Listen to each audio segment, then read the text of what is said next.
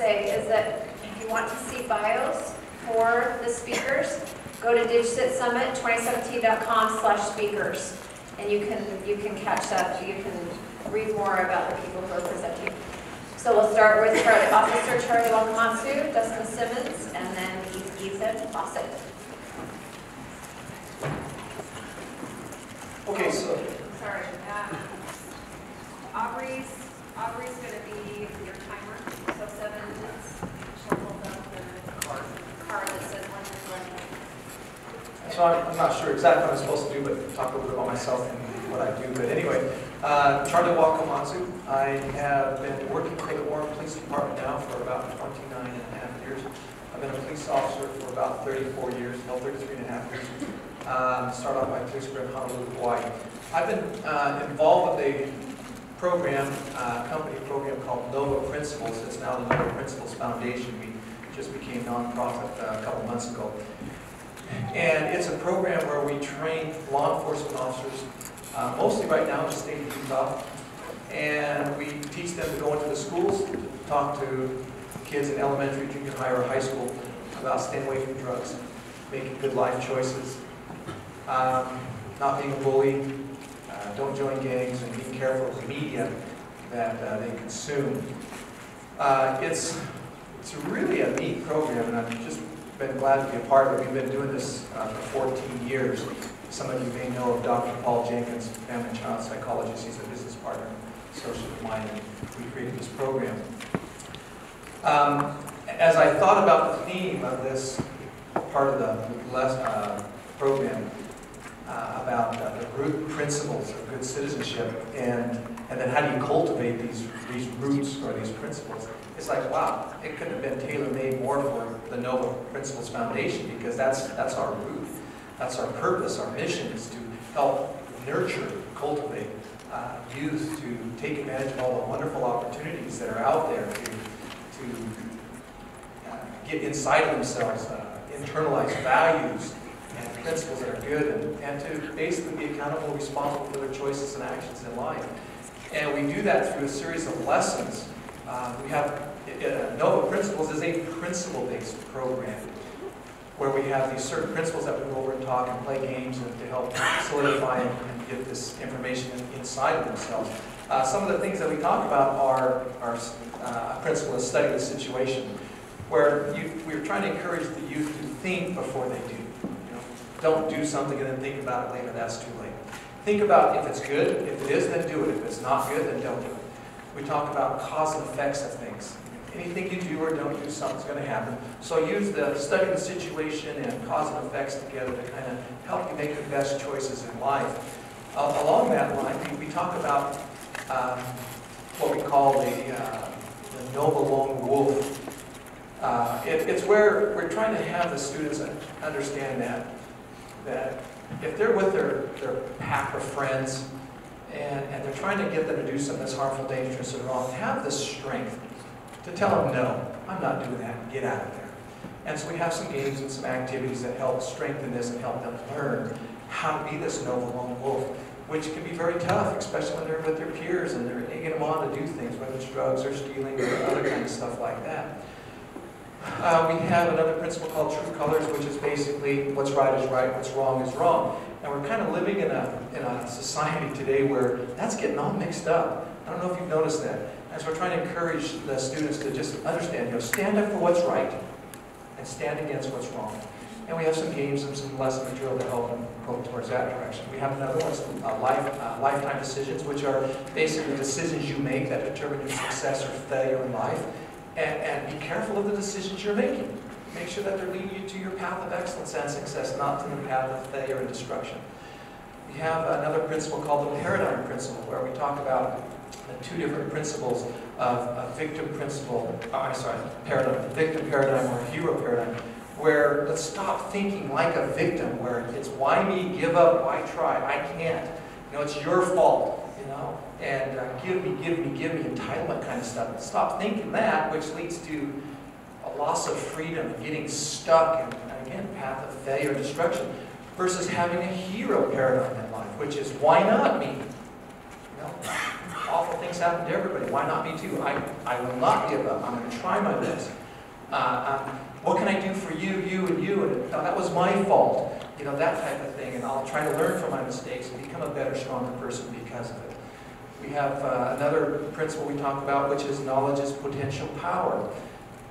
Using knowledge gives you power. You can have all the power in the world, but unless you use it, you don't have any power. And we're trying to get that principle to then use the knowledge that we talk about staying away from drugs and having self-esteem and this hero paradigm and keeping your windows of opportunity in life wide open. And use that knowledge to do those good things. Because if you have all that knowledge but never use it, that's kind of sad. What good is it? You should use it. Then we have another principle of the boiling a frog analogy. You may have heard this kind of principle, whether it's true or not, it doesn't really matter, but the concept behind it is really, really neat, of how certain things can just creep up on you over time without even knowing it. Like, when do you know that you've got lung cancer because you smoked too many cigarettes? When it's too late. When you know you're stuck in jail because you shoplifted or stole something one too many times? When it's too late.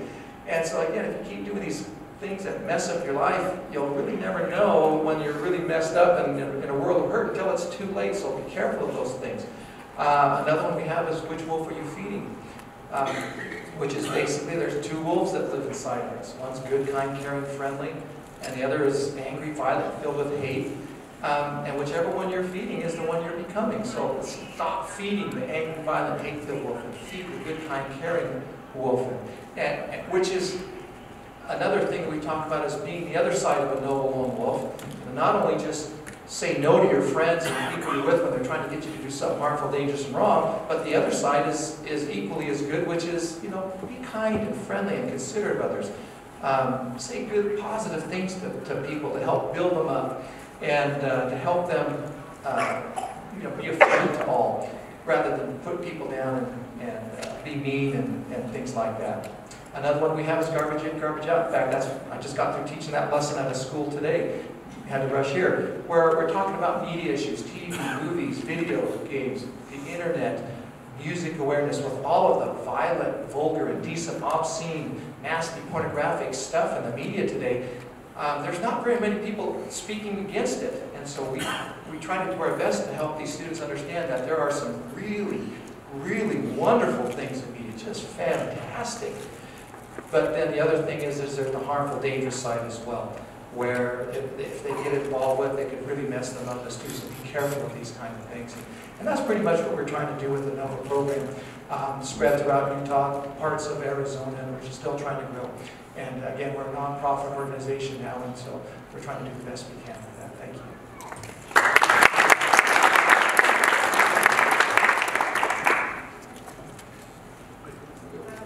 Want me to go? Okay. I'm Dustin. I'm going to stand maybe a little bit. I'm a teacher. I'm the dean of students at Mason Prep, where Becca goes. I'm also Becca's soccer coach, so I know her really well. This idea of citizenship and what it means. I'm a huge proponent of all education is self-education. I can teach you things, but I can't really educate you. You have to want to do that. You have to learn on your own. And it's so important, talk about citizenship, to learn what that is. And where do you learn what that is? Thomas Jefferson, who's kind of a big deal, said that in a republic where it's not to be ruled by force, but by reason and persuasion, the study of reason and the ability to reason is paramount. And the place that you go to do that, according to Thomas Jefferson, is the classics. So you go and you study what other smart people have said about things to learn how to do that. And so it seems to me that if you're trying to learn what citizenship is and where you want to go, you study what really intelligent people throughout the centuries have said about it. What did Plato say about it? What did Aristotle say about man being a political animal and how man is designed to live in a society with other people, and what does that mean and how does that work? What does Cicero say about the duties of a citizen? Cicero talks about how the duty of a citizen to his state, right, for Rome. He's Roman, right? So for Cicero, the duty of a Roman is to Rome first, then to himself. There's this idea about, well, what I'm comfortable with, but that might not be the best thing for Rome. I want to talk about that. How does that work? How do those ideas make their way through Machiavelli and Locke, Rousseau, Montesquieu, John Adams, James Madison, Thomas Jefferson? Those are big things, right? And so if we want to reason, if we want to be able to think, we have to have something to think about. We've all been there. I'm there more often probably than most of you, where we act and we say things without reasoning through. We haven't really. And for me, I'm still waiting for Twitter to come up with the edit button. They have other things that they're doing, I guess. Yeah, right? Because I've got this great tweet, and I tweet it out, and as soon as I hit send, right, and it pops up, oh shoot, that's not exactly what I meant. Or there's a typo in it, or something, right? Or my reasoning is off. We have to have things to reason about. We have to have stuff floating around in our minds already. Studying the classics, the value in that is it becomes the water we swim in, right? And we get rocked back and forth a little bit. If you've been to a wave pool, you've spent time in the ocean surfing like that, right? And you get back, and when you're done and you lay down at night, and you still kind of have that little feeling a little bit. It's a cool feeling, especially if that rocking is the great history, literature, and ideas that have been passed down through the ages. If that's what's rocking you to sleep tonight, at night, if that's what's filling your mind, if those are the things that you're reasoning about, you're probably going to be in a really good place to then move forward. Right? Use those building blocks and those foundations because they're sure, they're strong, and they've lasted for a long time. The other idea that occurs to me, in a society where we need to come together and have conversations and discussions, and sometimes those happen face-to-face, sometimes those happen in a classroom with Nova kids, oftentimes in here it happens in that digital space. Those conversations need to happen, and conversations have to happen. Yelling at each other and shouting over each other, and whether that's in person or I'm pounding it out in all caps on my keyboard, that's not communication. Reactions are instant, and comments are immediate. And I think it's so valuable, and an important role of citizenship is you can't just read the classics and then spout them out. Right? The classics aren't there for you to use as a hammer to bludgeon someone over the head with. No, see, Cicero says this, so you have to believe me. George Washington believed this, so you have to believe me. No, you read those guys, and then you adjust and you react to them. Right? You don't bend Thomas Jefferson to your will. Right? Maybe it's the other way around a little bit in certain regards. But you have to think and stop. And I love what Becca said about before you do anything, you take a second. There's a tremendous difference between reacting and responding. Right? And that space in between those two areas, I work with teenagers, right, at school. They're learning that process, right? They react really, really well. And one of the things that I've seen, technology seems to be an amplifier of who we already are. Right? Social media you don't become a new person just because you get a Twitter account or Instagram or Snapchat or Facebook if you're older, or whatever. Technology just amplifies who you already are, and so you need to be in that habit of ponder, reflect, and listen, and then respond. Because otherwise those conversations don't happen. We just shout into the void, or we shout over each other, or we yell at each other, and no conversation happens. And in a society where we're supposed to come together and have a conversation to improve our little corner of the world, that's important. And we can't do that if we have nothing to reason about, and if we're not taking the time to think about it, ponder it, and then respond. Thanks.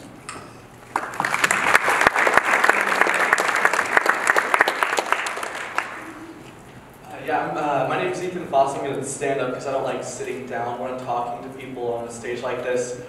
I have a kind of a wide variety of experience. When I was 16, I got into the political realm. I worked for various different organizations as an intern and as an actual employee.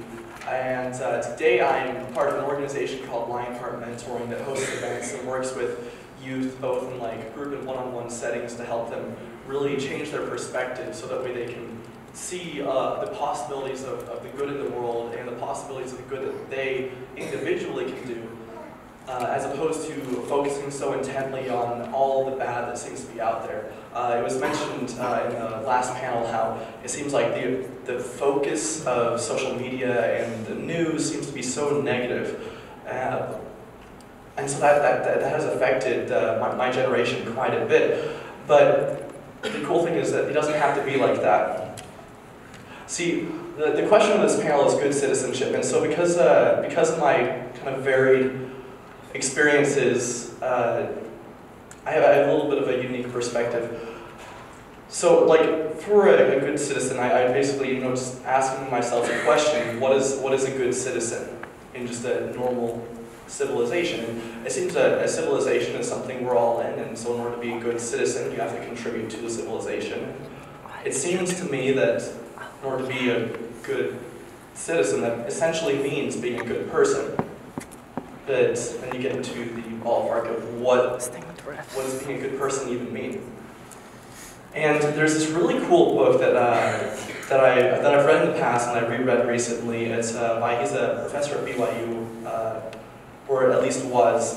He wrote this book called Bonds That Make Us Free. Has anybody here read the book Bonds That Make Us Free? We've got a few people in here, good. So there's this concept in it called self-betrayal. And I want to talk about it real quick because it really kind of is very important, at least to me, when considering the concept that you just mentioned, how technology amplifies us. I believe that very strongly. Technology is just a tool that amplifies each individual, because that's what civilization is a whole bunch of individuals who are contributing to a society. And this concept of self-betrayal is essentially how people get to the point where they're internet trolls, if that makes sense. And it applies in a lot of situations, but I just want to focus on that at the moment because the digital citizenship is kind of the focus of this summit here. And essentially how it works is, I used to, unfortunately, get in quite a few political debates on Facebook because, growing up, I reacted quickly because I'm still only just shy of turning 20, so I'm very recently had reacted quickly, as many teenagers do. And oftentimes these conversations would go something like this. I would present a point, and the person would present a counterpoint. And then I will add a little bit more energy to my point, because I'm right, and the other person adds more energy to their point because they're right. And eventually, it doesn't matter who's actually right, we're just yelling at each other, and somehow I got called a Satanist. And so what really happens here is the concept of self-betrayal is portrayed in this book, well, through many stories, because the writer was a psychologist, or psychiatrist, one of the two, I forget. And he put these stories with, of course, not the real names, with permission of his clients. And there was this dad that was sitting he got home after a long day of work, came home, sat down, started watching football on TV. Just one of his favorite things. And his daughter came in and was like, "Dad, I need help with my math homework." And he's like, "Not now, go ask for your brother." She left and came back. She's like, he can't help me, I need your help with this math homework. And he's like, "Listen, your teacher taught you this stuff in class, go do it yourself." Came back and this back and forth of, "No, you were told to do it, you can do it. This is your job, you go to school to learn this, I shouldn't have to help you." Because at the very beginning, he said that he decided essentially that he didn't want to do it and he wasn't going to do it. So he started having to tell himself this story of self-justification of why he wasn't helping his daughter. And at the very end, he actually ended up yelling at his daughter. She just wanted help with her math homework. So how did he get to her dad, to the guy that was yelling at her? And it's because he made one incorrect choice and he started, and that choice betrayed himself, and he started telling a story too that continued to betray himself and who he really was. And so what tends to happen is, at least as I've found in my personal life and watching and studying through books and other people, is we have these little decisions that we make about people that tend to throw up walls between us and other people. And those walls begin to tend to create a fog between our minds and their minds, and before you know it, we're not seeing them as people anymore. We're seeing them as objects. And it doesn't really matter how you treat an object. And the reason I'm talking about this, and the reason I think this is so important, because this is really the foundation of a good society, is people that are able to interact with each other in a mature and responsible manner. People who are able to say, you know what, you're a person, I'm a person, we might have different views, but those views are helpful in coming together and building a better society for us all, for the next generation, and for the world as a whole. And so, one thing that I want to basically ask is that as we're going through, let's try to think about different ways that we can help people connect with each other. I'm going to talk about this tomorrow night at the Youth Extravaganza, how connection is so important, specifically in terms of overcoming addiction, because that's one of the things that I speak to youth and adults about is my story in overcoming addiction and the different tools that I use to overcome addiction to pornography, which I want to talk to many of you here about. The connection is so important, and a lot of youth today are very, very isolated, very disconnected, whether that's because they're just on their phone all the time and not actually connecting with people, or because they just don't feel like they have somebody they can talk to. And so as we talk about these ideas, let's try to figure out ways that we can communicate and really connect with youth. And I have a minute left, but I don't really feel like I need it, so thanks everybody.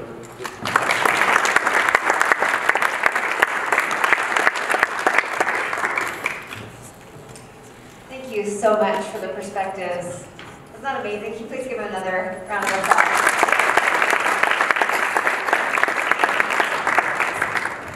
Okay, so we're going to take that. You can go ahead and go back to your table.